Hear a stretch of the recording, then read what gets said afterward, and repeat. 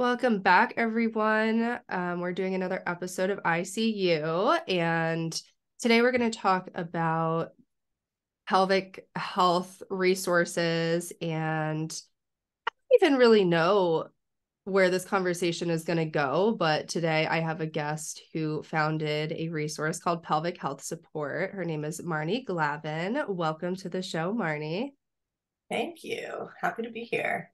That intro is a little bit weird in my language. And for everyone listening, if I sound a bit more nasal than I normally do, it's because my allergies are freaking insane this week. And I feel like I'm actually underwater. So that is why I sound like that. And I feel like so many people with IC, or at least a subgroup of us, like have an issue with like mast cells and histamine, and that can actually be a trigger in itself for bladder flares. So Yeah, I know a lot of people around this time tend to get flare-ups because of the pollen and everything going on out there. Springtime. I know. The other day I took I used to take hydroxyzine nightly for my IC, but I decided it wasn't really doing anything for me. So I went off of it and took one Sunday night because I was desperate. And I woke up to go to a workout class at like 7:15 and I was like a zombie. I highly regretted taking that, but Yeah. yeah, it just made me remember there are side effects that come with medications. I remember I used to take hydroxyzine because I have IC as well, and it would give me such bad retention. Like I couldn't pee. Oh. Did you not find that? Did that not happen to you at I've all? actually never had any sort of retention, but I've been hearing some issues with different medications recently. Like one of my clients recently went on amitriptyline and had retention Yeah. and also was struggling. Like it caused a flare up for her. So it's like Hmm. that's the type of thing that gives people trust issues. I know. Well, amitriptyline definitely does cause some retention because I take it. I've been taking it way too long. I've got to get off that drug. I've been on it since, oh my God, 2004. So Wow. Yeah, almost so you 20 years. I was gonna say you've had IC for a while. Can you tell the audience a little bit about your journey with that? Yeah, so I was diagnosed in 2003 after having symptoms. I think it must have stemmed from a bladder infection that just wouldn't go away. Um, so I was put on multiple antibiotics and I would take one and it did nothing. So the doctor, it was a general practitioner at the time, he would put me on another one. And then after three, I'm like, okay, this is clearly not working. And so that was when they sent me to a urologist. But I remember I was traveling with an ex-boyfriend's family, and she's like, oh, I bring antibiotics with me when I travel because sometimes I get bladder infection. She's like, why don't you just take mine? I'm like, I'm going to take three. I don't think this is probably the best thing to do. Right. Um, so I was in university. I guess I was in my last year, and I remember having to go for a cystoscopy in London, Ontario, which is where I went to university, which is just about 2 hours west of Toronto. And it was the worst experience. I mean, they didn't. So this is the thing. I know a lot of the times now when they do cystoscopies, they will not give people a general, which I think is whenever I I hear did someone not say have a it. cystoscopy, you never had a cystoscopy? No, like I You, did. I didn't oh, have anesthesia. oh, you didn't, and you were fine? No, it was awful. No, it was awful. I cried the whole time, and I have a high pain tolerance. Terrible. And then did they do the hydrodistension? Yeah, so the first Yeah. the first I had two cystoscopies. The first was with hydrodistension, that was under anesthesia, and then the second one, which was the most memorable one, was just a cystoscopy in office, and it was horrible. Yeah. I mean, I mean, I guess it's a cost thing, but it just when I hear that people have to do, they're just like, oh, we're just gonna do a local. I'm just like, oh God, don't do it. Try to get the general. It's just Right. such a horrible experience, especially when your bladder is already, you know, not in the best of shape. It's So angry. Well, I couldn't tolerate it. They weren't able to finish the procedure, so I had to do it again. So it's like, okay, here's time number two, which is also why I'm like, just get it done under the with the general, and that way you don't have to go through the process twice. But I remember I couldn't sit after I took baths. It was just awful, so Mhm. painful, and it also can often cause a flare. Um, Post. So then about, I guess maybe it was 2 or 3 months later, I did it with a general, which was fine. And then they diagnosed me the second time around, based on mostly capacity and, pinpoint glomerations, but that would happen to most people when they stretch a bladder. So, so for me, I don't have so much the pain as I do the frequency and urgency, nocturia, dyspareunia. Um, those are more the symptoms that I've been dealing with for the past 20 years. And I've kind of waxed and wane. I've had bad periods, I've had good periods. Um, but the reason that I started pelvic health support is a result of there being such a lack of resources out there for people who struggle with pelvic health conditions in general.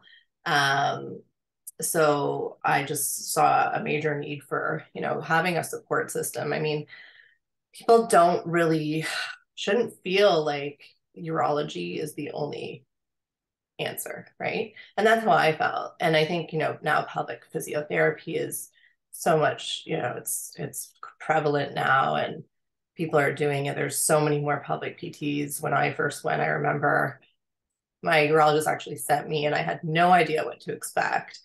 Um, I was That's going how in I felt. blind and yeah, I was just like, you're gonna do what? And I have to go home with homework and finger myself. And I was just like, okay, so Uh-huh. this is, yeah. So it's just like I like to help people prepare. A lot of people in the support groups are constantly asking, like, they're saying I'm scared, I don't know what to expect. And so we try to break down what they can expect and how they can benefit and what kind of treatment options are available. Um, and I think the thing is with the way the site works is you can be proactive on the site. So you can actually try out multiple things. Like you can try, we teach you how to do an elimination diet. We provide you with recipes, like bladder friendly recipes, anti-inflammatory recipes, gluten-free, dairy-free. We provide videos so you can do meditation and breath work or mindful movement, things like restorative yoga and physio yoga and qigong. So, finding what works for you. And I think, if I had known how much the brain plays a role in IC 20 years ago, I mean, they don't really tell you that when you go to the urologist. They make you feel Mhm. like it's a completely tissue based issue. It's your bladder, it's bladder centric. It's not. Um, and not to say your pain isn't real, it absolutely is, but people need to really understand central sensitization and understanding how the brain can get sensitive when you've been in pain for a long time. And I think, that's the goal of the site is to help people understand how the biopsychosocial approach works and how the brain works and how the brain is wired. Um, because I think it's really not addressed in conventional medicine. Uh, so, that is really the focus of the site. It really is helping people understand that. And I just wish I had it 20 years ago, when I was first diagnosed. I really do. Because, you know, the thing is, often when you get a chronic illness diagnosis, you're going to go into a depression. They almost go hand in hand, right? You're like, here I was in my early 20s, finding out that I had this bladder condition that was chronic and it was uncurable, and no one really knew anything about it. And it was just one of those things like I was going to have to learn to live with. I mean, where was the mental health piece there? Absolutely. Like, where was the help? And no one told me to, go do yoga, go try meditation, go, um, you know, there were so many things that I could have done. Um, but I wasn't informed and I had no idea. And I just was like told, here, you've got this condition I see. No one really knows anything about it. they used to think it was, back in the day, they called it like, what do they say? Like it was a crazy person's Mm-hmm. diagnosis, which isn't, it's just ridiculous when Makes you us think about crazy. it. Yeah, absolutely. I mean, the bladder is so controlling, right? And I think for me, the biggest struggle has been sleep. Um, and I think, there's been periods where I've had such bad nocturia that I haven't had quality sleep. And then that obviously affects you in every aspect of your life if you're not sleeping properly. And I think so many people with IC struggle with that, right? Getting Yeah. up multiple times in the night. How are you going to get your REM or deep sleep Right. if you're constantly getting up? Yep. So, I see so many people struggling with that. And luckily I haven't. I mean, I did when I was a freshman in college. After my hydrodistension, I had a ton of frequency and nocturia. But luckily mm, I was able to retrain my bladder and everything's fine now. But I know there are so many people struggling with that. And yeah, it definitely will affect you in your day-to-day life. I mean, if you have to go to work, like you're gonna be a zombie and it could impact your performance there. It could absolutely. really it just so many different things in life that it gets in the way of. Yeah, and I just remember even, I worked in advertising for a long time, and I used to be in meetings, and these meetings would run, for sometimes 2 hours, and I just sit there like I didn't want to leave. But I sat there so uncomfortable because I just had to go to the bathroom, Oh, and I always think about teachers. Like they oh, have a teachers, class that they can't leave. terrible, Like terrible. I know. how do It's you all just, do it? they should all be, well, kindergarten here, they have an like a EA, an educational assistant. So the kindergarten teachers have it a little bit easier because they get, or there's a bathroom sometimes in the classroom. I don't know if they'd really want to Right. use it. It's a bunch of 5-year-olds. But yeah, it's hard. There have been, I've run support groups and there have been teachers and they've talked about how difficult that is. Yeah, Uh, I've had some clients who have had to go on like medical leave from teaching mm, because of their IC, and that's huge. I mean, just not being able to go to work and staying home. I mean, there is a socialization factor of working, and obviously the finances you have to provide for yourself and your family. So it can really derail you. Yeah, it's a hard one. It's a very, very difficult one. And I think the problem with it still is because it's not, considered, it's not cancer, it's not heart disease, it's not diabetes, like it's not as well known. People have no, like I'm sure when you've said to people, told friends, family even, you tell them your symptoms or that you have IC, and they're just like, they have no idea. They I don't don't even understand it. usually say the term interstitial cystitis if it's somebody that I'm Yeah. not really like super close with. I'll say I have a bladder condition. It's similar to having a UTI all the time, like just breaking it through Yes. the simplest terms. But I mean, in terms of raising awareness, that's not always like the best approach. And I encourage people to try your best to, name this when you're talking to other people about it, because that's the only way we're going to raise awareness is to just tell people about it. And I didn't ever hear of interstitial cystitis before I was diagnosed with it. Like I don't even, I think I learned about it on Google and was like, oh Yeah. yeah, that sounds exactly like what I have. Oh my God, my Oh, cat's so you, having a hairball in the back here. what's that? My cat's having a hairball. Oh, I can't hear it. Oh my Oh, God. now okay, a little bit. Ay, ay, ay. Are Oh. you okay? She's okay. You know that cats get icy? Yes. Oh my gosh, that's so funny. Yes, they do. And Mm, it it's feels common. like it feels like people with IC, it's usually their cats that get IC. I don't know if it's like if there's a weird thing That's that interesting. happens. Well, there's the Maybe whole it's brain something to do connection. with the nervous system. Maybe our if we have anxiety and a nervous system element, like maybe we're like projecting that onto our pet. That's the cats. Oh my God, I didn't know there was a link between cat IC, um, people with IC and their cats I having don't know, the condition. honestly, but people I've heard from many people that their cats also have IC and they have it as Huh. well. So it's interesting. I'd be curious to see if there is a link. Yeah. Well, there's a study for down the road. I know. The other thing that really annoys me is the stats for IC because the percentage of men is much higher than, I mean, they say it's like mostly women, 92% or some, high number like that. It's not true. It's Yeah. absolutely not true. There are so many men, they diagnose them with chronic prostatitis and they have IC. Yeah. And that's another piece that I think, bringing more awareness um, to the condition, if there was more of like, I really don't like that they label it a female centric condition. I really don't think it is a female centric condition. I mean, potentially maybe there's more women who have it, but there are plenty of men who have it too. Yeah. And, they're not getting diagnosed for whatever reason, them not going to see their doctor or just living with it.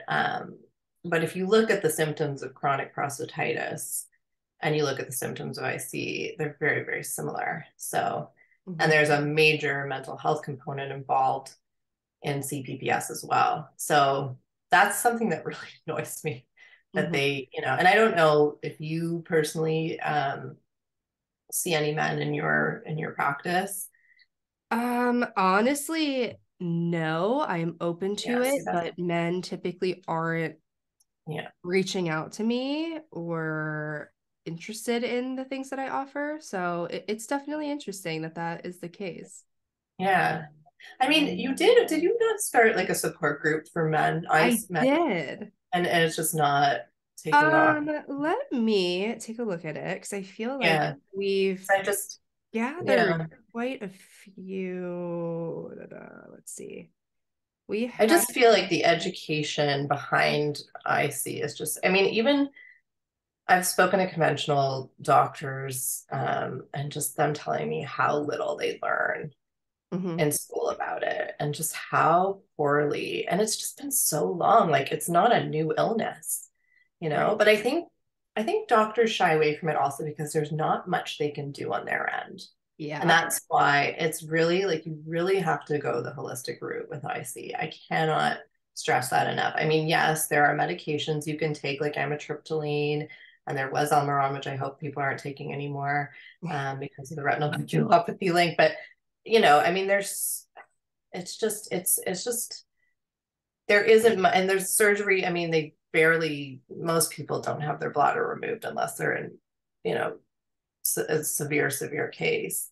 Mhm. So there's your options: conventional medicine, medication, surgery. So clearly, there's a lot that can be done for IC in the holistic space, right? I mean, diet being huge, Mhm. um, which you can talk to probably much better than I can.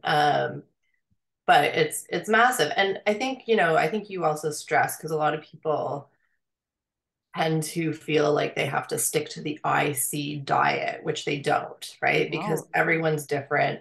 Maybe I can tolerate tomatoes and you can't. Maybe I can not have a glass of wine and you can. It's Mhm. like everybody's different. So it's really like that elimination diet is so important to Yeah. figure out what you can eat. Because I remember when I was told, oh, try the IC diet. And I was like so limited with what I could eat. It was just, and that can cause other issues too, right?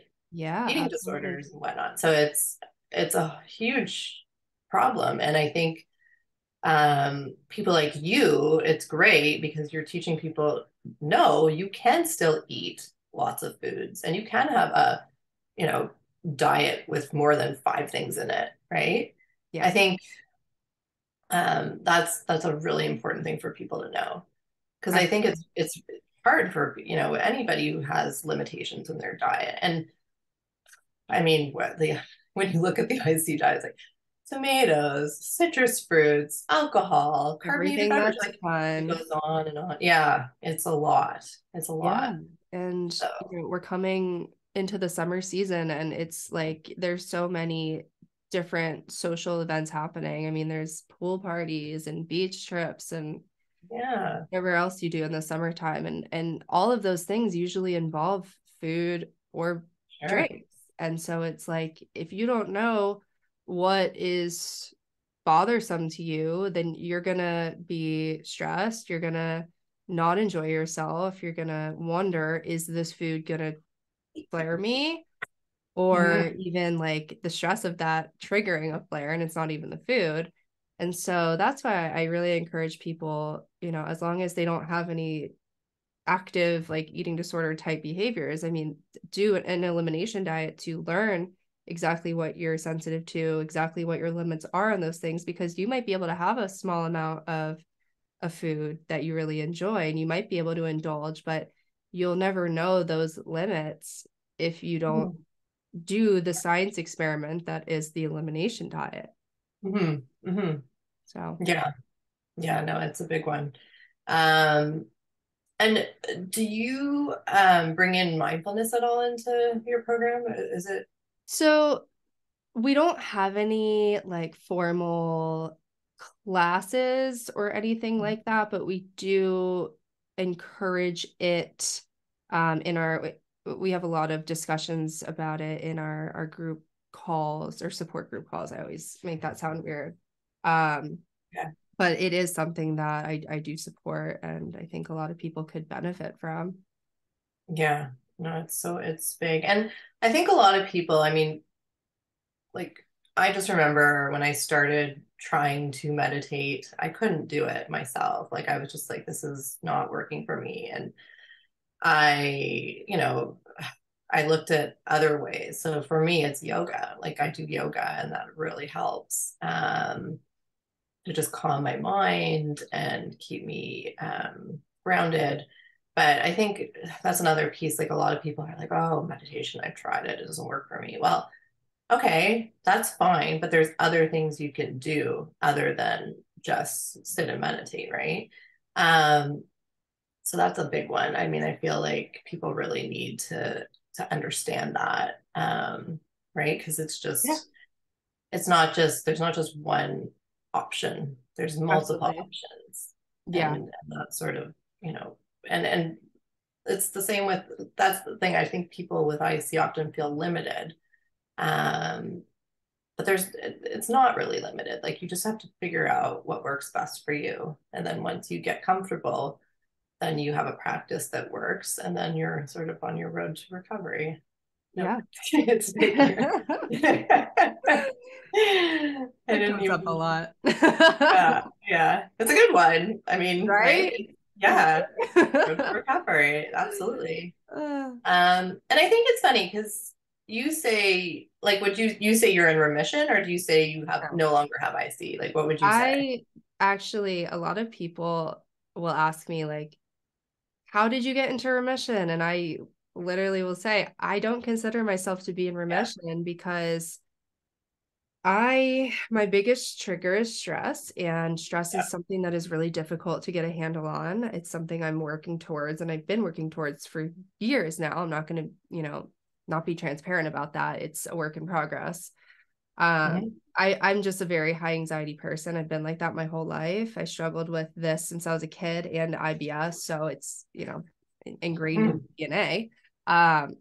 So I say I'm 95% symptom free, and that 5% is okay. If I have a really stressful day, I might flare up. If um I don't know, if I get like bad news or just some sort of stressful scenario, like there is a Mhm. chance that I can flare up. However, I know my triggers. I know, okay, I'm stressed. This is probably, I need to take some precautions. I need to drink water. I need to put the ice on my pelvic floor. Like I need to use all my flare busters, and I can usually calm a flare in like 30 minutes. Mhm. So it doesn't really affect my life very much. Mhm. But to me, remission, that wouldn't be remission. To me, it would be I'd be completely rid of all my symptoms. I wouldn't have to worry about anything like Mhm. food, meds, anything like that.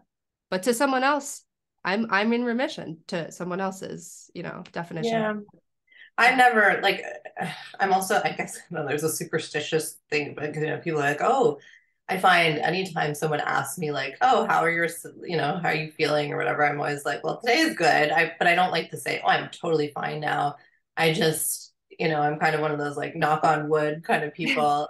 And so I never like to say, when I'm going through a good period, I won't say, oh, I'm rid of it or I'm in remission. I'll just like, I'm going through a good period. Right. That's It's so sort of funny. how I feel. We I have like to, yeah. we have clients who like every Wednesday in Road to Remission, we have like a Wednesday wins thread where people just share like their wins. And some people just won't share wins because they're afraid of jinxing themselves. Yes. You're not alone. I know. I really just, yeah, I'm totally, You're I superstitious. don't, I do find like that, when I do say, oh yeah, I'm good. I've been in, a good period. And then the next day I'll feel like crap. So I just don't Mhm. bother, Mhm. you know? Yeah. Yeah.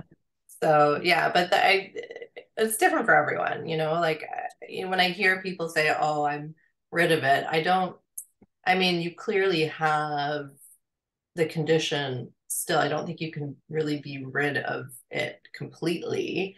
Um, so I Yeah. feel like it's all about management, right? I think it depends. I mean, if you have Hunner's lesions, I don't know Yeah. that there is anything that really cures that right now, unless you Well, get they remove them, but then they yeah. often grow back. Yeah, Yeah. exactly. They Yeah. typically come back. So but for the people without Hunner's lesions whose bladders look, normally healthy and maybe there's a little bit of inflammation, but for those people it's like, okay, you might just have something that is causing your symptoms. Is it a nervous system issue? Like last week we were talking to a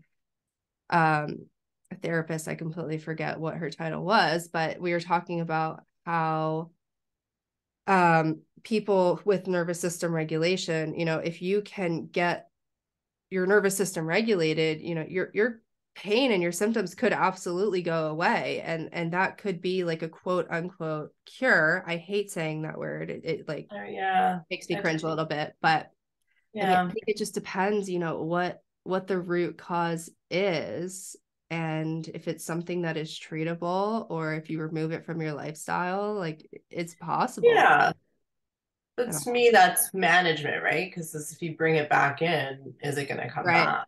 Right. So if it's Right. So yeah, I'm just like, yeah, yeah, I I feel think like it it's just all depends. about managing the condition, Right. uh, which some people do very well and some people don't do very well, right? I mean, it all comes down to the work you put in, right? I mean, it does, I would say IC does require work.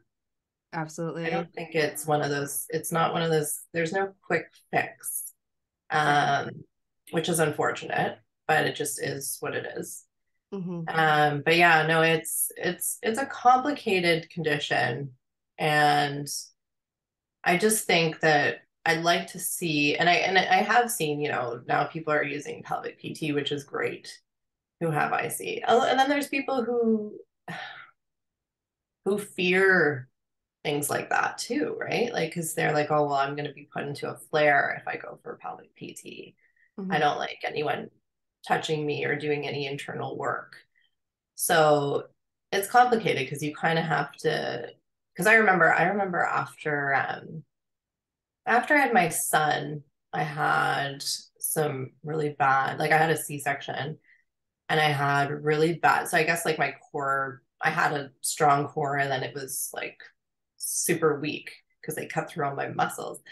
And so my back was all of a sudden compensating for this weak core, and I'd have this like terrible back pain. Like I couldn't even carry like the car seat or like take the stroller out of the trunk and all these things. It was terrible. And the woman who I went to see, the physiotherapist, she's like, "Can I please do pelvic PT?" And I was nervous. Like I really was. I was afraid to trigger anything. Like my bladder was doing okay, and I didn't want to trigger anything. So she's like, I really think that if I do pelvic PT, it could help. And I said no.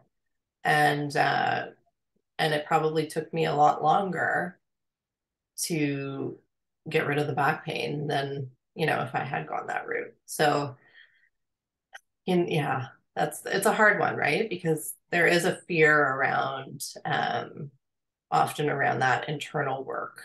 Yeah. Um, I don't think that for- it is gonna help if you don't buy into it. Like for me, the first time it was mentioned to me and with my first therapist, like I was just like, I don't think this is gonna really help me, but I'm gonna do it because my doctor told me to. And I wasn't really bought into it and like a Mhm, believer that it could help me. But a couple mhm. years down the road, I wasn't going. And then I decided, okay, I'm finally in a place where I understand what PT can do for me. I understand what the pelvic floor anatomy is and the physiology behind it and how much that can help me. And then I had a whole new like mindset shift about, okay, I'm really going to do everything they tell me. I'm going to do my homework. I'm going to work on my breathing. Whatever they tell me to do, I'm going to do it because I understand now. And I don't know if that was like the case for you at all, but that was my experience with it.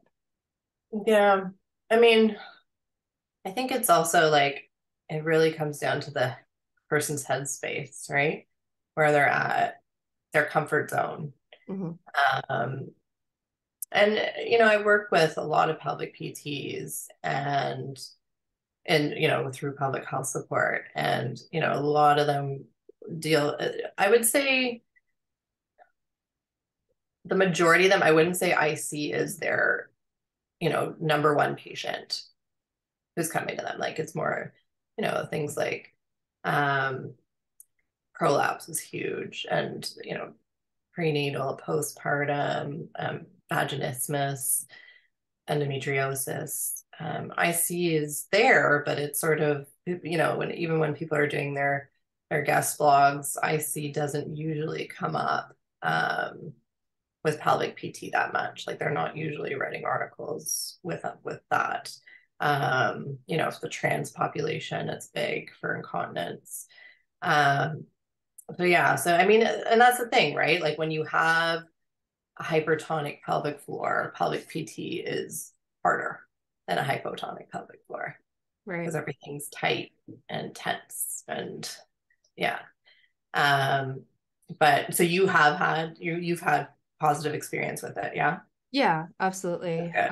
Yeah, that But sounds good. it's funny we're talking about this right now. I called my PT who I've been seeing for like 2 years now, but I stopped going because I had a surgery on a Bartholin cyst that I had and I couldn't go to PT for a few months. And so Mm, I've been meaning to call them to get back on the schedule, but deep down I knew that it was going to be a really long wait because that's just mm, what's happening all over the world right now. There just doesn't seem to be enough PTs. And I they're like, we can get you on the schedule for October. And I was like, oh oh good. my God. That is just like, please tell my therapist, like, if she can get me in earlier, like I will do anything. Like that is so long. Like, That's crazy.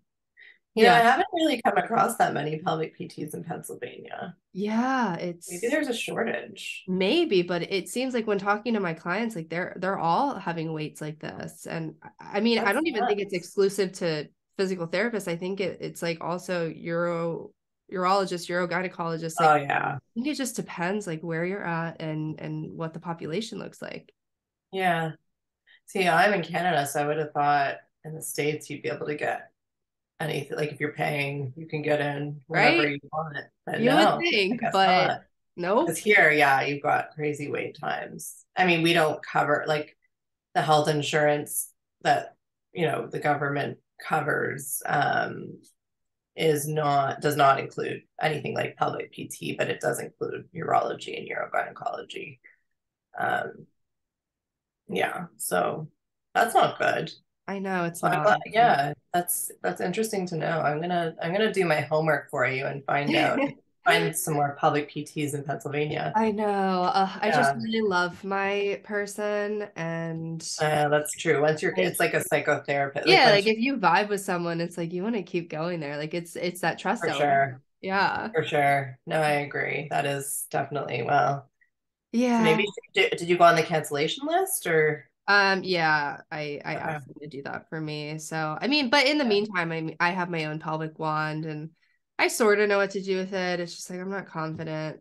I talked about this on a previous episode that we did recently, but like I sort of know, but I'm not like really confident in doing that work. I'm always like, well, am I doing something Yeah. that's gonna hurt me? Like, I don't really know. Yeah. It's almost like you need a 101. Maybe I'll Yeah. put that on my site. Yeah, honestly, like I actually perused on YouTube and there was some Was videos, there anything? Yeah.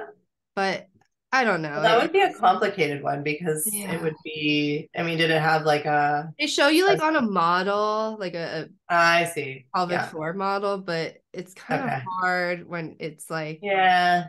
your pelvic floor is attached to your body. It's not like you're holding it out in front of you doing it. Like it's just weird. I feel like a public PT would be best to, Yeah, yeah, for teach sure. how to use it best. Yeah. Especially like everybody's different too, right? Like Hmm. you could have pain with one side and not with the other. And it's just, you kind of have to, they kind of need Absolutely. to know your body. Yeah. So, And yeah. I've been noticing when I do my wand work that the side that I had my Bartholin cyst on, that's the side that is like more sensitive and tight and makes sense. But it's It like, does I'm make like, sense. how hard do I need to put pressure on this? Like, I don't know. Yeah. So how long has it been since you had It has the surgery? been since like the first 2 weeks of January-ish is when I had that done. Okay. So It's been, yeah. actually a decent amount of time that has flown by. The surgery wasn't bad. Uh-huh. It was just like a recurring cyst that just kept coming back up. I would get it drained in the office, which is kind of painful. That And would be painful. they Yeah. yeah, they were like, honestly, you should probably get this operated on. But I was like, that sounds really scary. I don't want it to flare my IC. Like, I just kept getting it drained. And they're like, well, now you have scar tissue. And I'm like, great. So Yeah. we finally did it because it got really, really big in like the holiday season. And then my family and I went to Key West on vacation and we did a jet skiing tour. And that was the most painful thing ever. Like just being on a jet, kind of like being on a horse, honestly, with Oh, IC. Like it was bad. yeah. It was my wake up call. I called them that day. I was like, I need to get in. Yeah. So they did it and it wasn't like a long recovery. It was just No, I okay. mean, That's good. I had a drain it, or it was like a balloon type thing. Mhm. I don't really know what it Mhm. was called, a marsupialization procedure. Oh, okay. So yeah, I had like this balloon drain thingy in for like a month, and then they took it out. Oh, I just had to be. It was just uncomfortable, like knowing that there was a drain in there. I just had to kind of like I wobbled huh. around a little bit, even though I didn't have to. And did it bother your bladder? Honestly, it didn't. Like it was fine. Yeah. So I And would, I also really trusted the doctor that I did it with, and her confidence really helped me get in the right mindset because I previously was seeing a male gynecologist who kind of would just manhandle me, and it never made me feel good, and it would flare my IC like when doing like the speculum and the pap smears and stuff like that. Like it was not a good experience, and then I switched to this woman, and she was great. She would talk me through everything, give it to me straight, and I appreciate that in a practitioner. absolutely. It's good Yeah, you switched. yeah. Yeah. No, I do feel, I mean, I had a female urologist and now I have a female urogynecologist. And I don't know how comfortable I would have. You know what? When I first got IC, it was a doctor, it was a male urologist who diagnosed me. And then I ended up getting into this excellent urologist through connections. I shouldn't even say that on, but she was amazing. But now she's retired and it's honestly, that's another thing. It's just so hard for people to find Mhm. doctors here, especially people who there's nobody who wants to take on IC patients. They Yeah, all because they want, can't help us. yeah, and it's just they're like it's just so frustrating because Dr. Curtis Nickel, who I'm actually going to be interviewing next week. I'm trying Uh, to get him on my podcast, so that reminds me to reach out to him again. He said he was super busy yes, before, so I'll reach out to him. he's super busy. Yeah, so no, we'll tune in next Thursday because we're going to be doing I'm going to be interviewing him through my YouTube channel. Okay, And we can link that in this show notes when this comes out in a few weeks. yeah, yeah, absolutely. Yeah, no, it's exciting. But he was like I call him the IC guru, um, of Canada. He was in Kingston, Ontario, which is just a few hours east of Toronto, and he was amazing. And he has someone who's taken over, but again, Kingston, which is a much smaller population than Toronto. Toronto is really lacking in the IC since Dr. Carr retired. It's just there's nobody who really takes on IC patients or really is like focused on it. It's unfortunate. We need Mhm. to change that. I mean, like you said, it's a difficult one, and that's another reason why people need to turn to holistic, um, a holistic path, right? Yeah. And Carolyn Van Dyken, I don't know if you know who she is. So No, I don't. she has a company called Reframe Rehab. So they train the pelvic PTs with it's a biopsychosocial framework. So people like Jill Mueller, Anthony Lowe, Jilly Bond. So they do the courses and they're all very focused on the biopsychosocial um, framework. And Carolyn has even taken CBT training, so she's incredible. And Shelly Prosco, who's also big, and we've got lots of her content on my site. She pioneered physio yoga, and she has a toilet meditation on there that's really helpful for people with conditions, constipation, irritable bowel syndrome, IC, endometriosis. So I think it's been translated into like 5 different languages. Oh, that's So it great. also sits on the site, so it's helpful as well. Yeah. I mean, that's the thing. Like the site just has so much on there. I don't even think people realize how much is on there. Yeah, I Um, was looking and you have a lot of good stuff. I mean, a lot of free resources for people, and you even connect them if they want something more, like to work with someone that, like you. yeah, exactly. Somebody like me. Yeah, Yeah. I'm on your site, and Yeah. it's a great way to connect people with the practitioner that they are looking for. Yeah. No, it's super helpful. Like I said, I just wish, I mean, I should have done it 20 years ago. Um, but I didn't. But it's there now for people to use and, to familiarize themselves. I think, that whole biopsychosocial, I think people sort of the way we do it on the site is we explain it in a very easy to read way. Everything on the site is very concise. It's all bullet points. Like the thing is, pelvic health is huge, right? Like there's so much. I think I cover over 40 conditions. It's crazy how much is there. And it's funny, like I'd love to see there I'd love to see schools have pelvic health education. That is my next project, is to bring it into schools. Like there is no reason why it shouldn't be. And the thing is, like, people have no idea what to expect when it comes to, they're gonna be going through menopause and they're just like, oh, I don't know, I'll just walk in blind. Mhm. And there's so much that people don't know. And even people, and bringing IC in, it can totally change your IC symptoms as well. The lack of estrogen and whatnot, atrophy and all these things, increase in UTIs. So my goal is just, yeah, educate, educate, educate. Make sure people know what to expect. Even the postpartum period, people have no idea what they're dealing with. They figure like childbirth, did it, done, have no issues after. Mhm. Absolutely not, right? Like the number of people who get prolapse and then they say, oh, I whenever I work out, I got, I'll pee a little.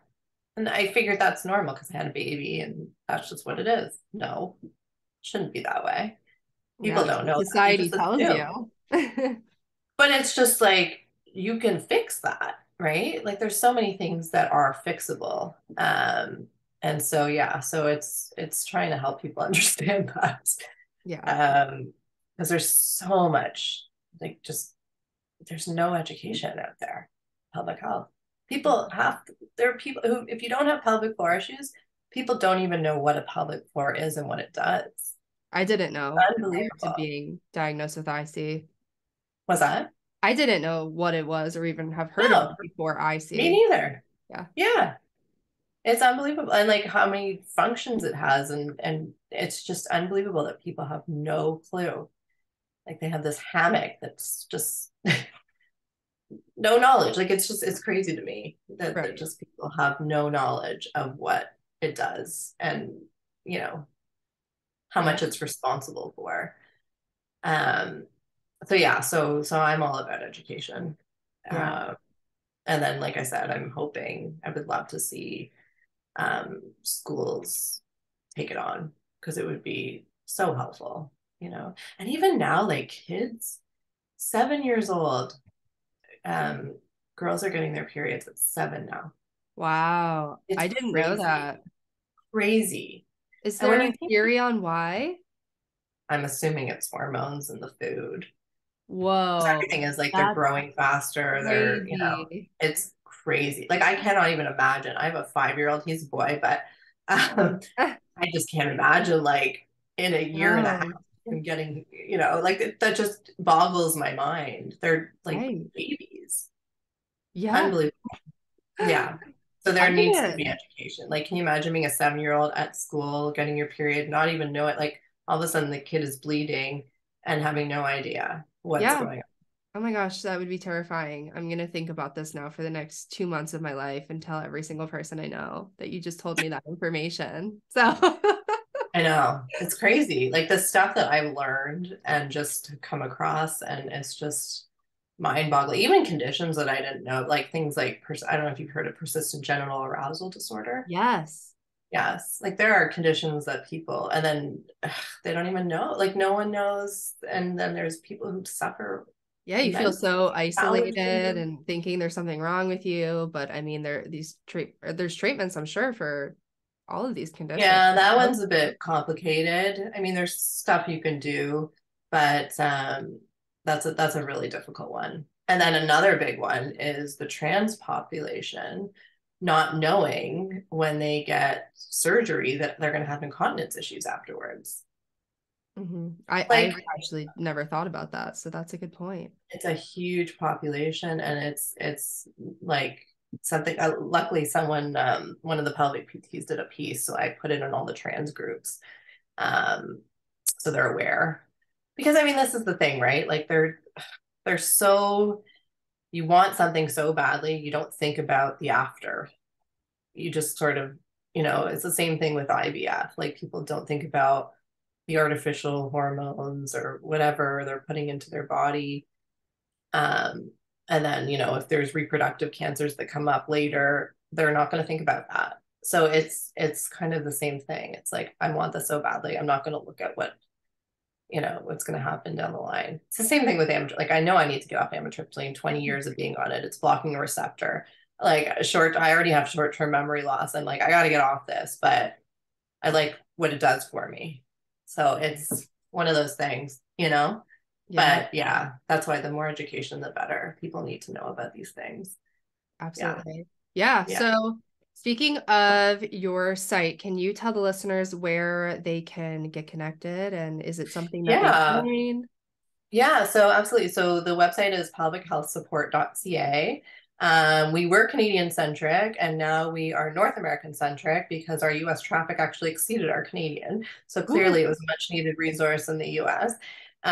So we're just transitioning it so that it's a fully, North American centric site. Everything Americans can get everything off there just as Canadians can.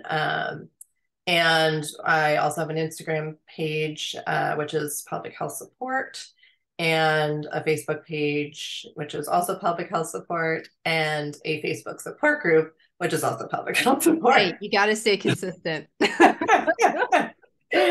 Yeah, but there's like the Pelvic Health Support Facebook page and the Pelvic Health support group.